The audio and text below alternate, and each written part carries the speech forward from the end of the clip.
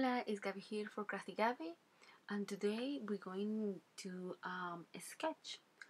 I'm going to sketch some dolls that I normally do only in fabric, but I'm going to do them in cars and also in fabric. I'm going to make two types of doll, the one that is just painting on the fabric and the one that is with the dress, the hair and everything. We're going to call it the 2D doll and the 3D doll.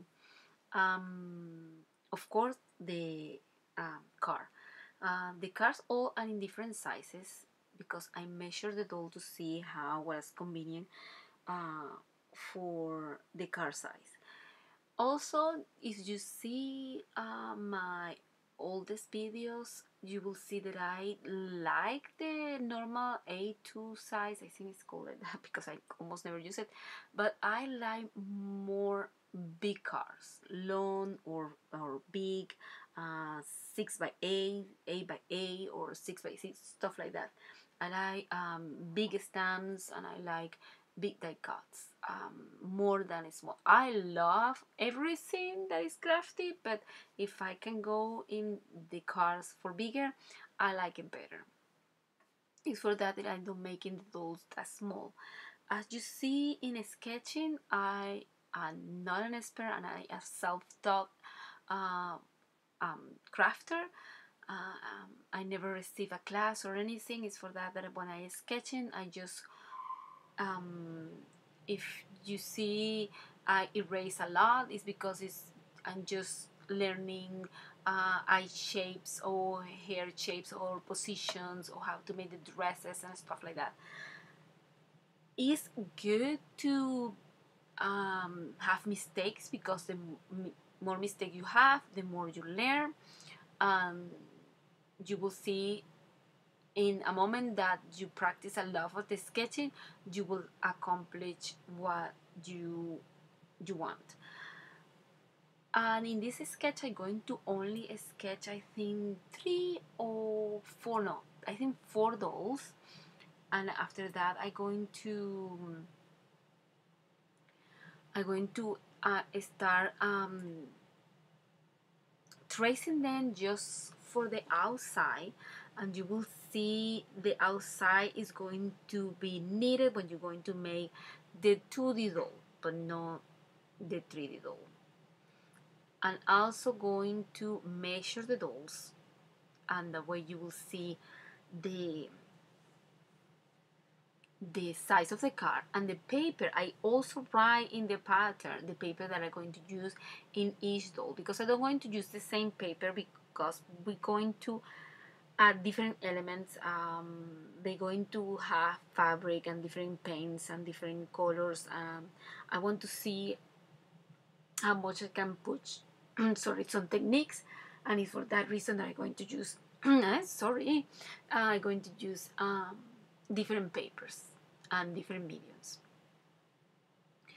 The dolls some have different eyes and different styles, and I learned how to do these dolls long time ago. I have several dolls made like these ones in my room.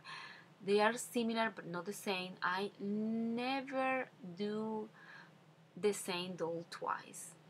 It's for that my videos take this long, because I'm thinking in the moment that I create it. I plan a little bit, but not the whole thing. It's for that if you see me like I stuck in the video, it's because I'm stuck for real, like thinking now how I do this, or what color I use, or what color is better, how I do the hair, how I do the eyes and stuff like that. And I almost never practice something that I put in videos. Most of the time I do in video what is my first time doing it. It's for that it takes me so long to edit a video, add a video. I wish I can add videos more frequently, but um, it, editing it takes a really long time for me. I am not an expert. I just doing this because I am a passionate for crafting, and it's my therapy. It helped me a lot not to think in my problems, or to keep my mind occupied.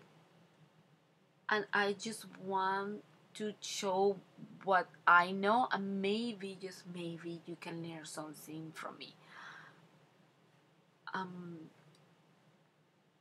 I hope you like this video of my process of sketching, and I hope you like all the process of the dolls.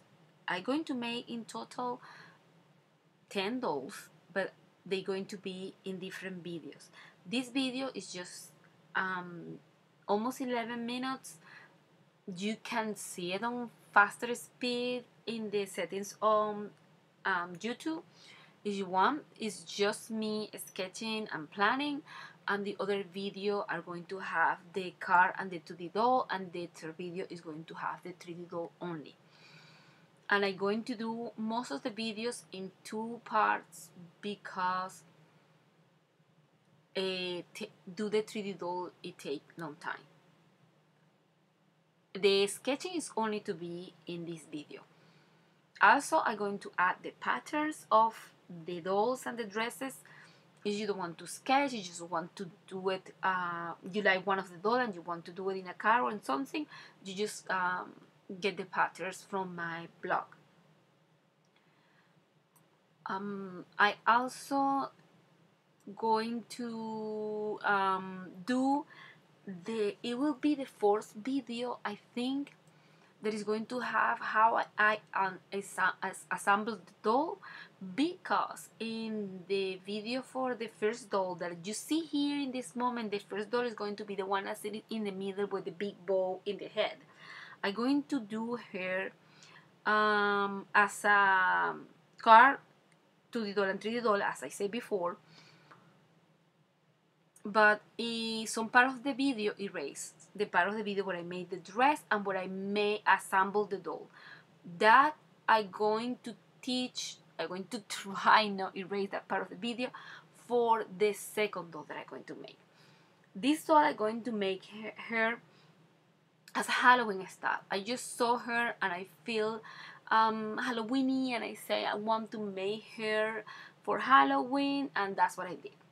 I know we are just in May, but sometimes you just want to do Christmas in August and Halloween in May. After I finish with all this doll, I also going to start sketching mermaid. I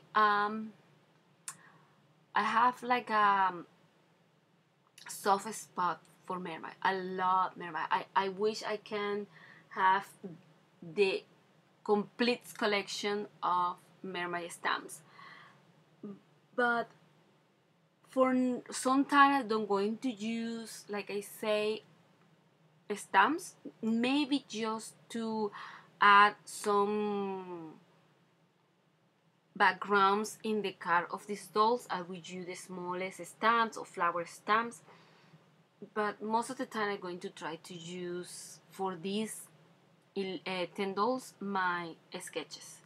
I'm going to try to sketch flower. I'm going to try to do backgrounds, like I said, with different medias and different type of paper. After I finish the 3 dolls, you see here I made the mermaid. When you have them in black and white, they don't look pretty, but when you add color, they look better. You see here I'm just tracing the outside of the doll, because it's going to help me to trace the doll in the fabric. I most of the time use muslin or ensemble. I really don't know if the pronunciation is that, but it's more rustic and thick fabric. I love that fabric to make the dolls. And for the pattern of the 3D doll, there is a little bit more complicated, because you have to like disassemble the doll maybe in your mind to see how you can make the pattern. But I will show that in the 3rd video, I think. No, 4th video. 2nd doll. Let's say it like that. And you see here I'm measuring how I want the size of the cards, and after that I just going to transfer the doll to each paper that I want. I transfer some to Bristol paper, some of them to marker paper, and some of them to watercolor paper. And we're going to do it in different medias. As I say, I repeat myself. I know, I'm sorry about that. Well, this is it for this video. Like I say, if it's too long for you, watch it in 2 times the speed in YouTube, in the settings, and it will be half of the time that is here. I just transfer all the cards with my light table. That's all. Thank you for watching this video. Until next time. Goodbye.